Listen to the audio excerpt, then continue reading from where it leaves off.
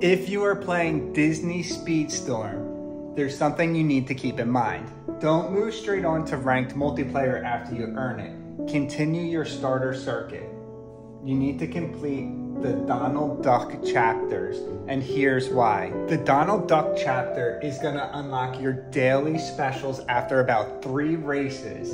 In here, you're gonna get free upgrade parts every day, as well as you can upgrade other things as needed by paying with your currency. More importantly, after 6 to 7 races, you will unlock Season Tour.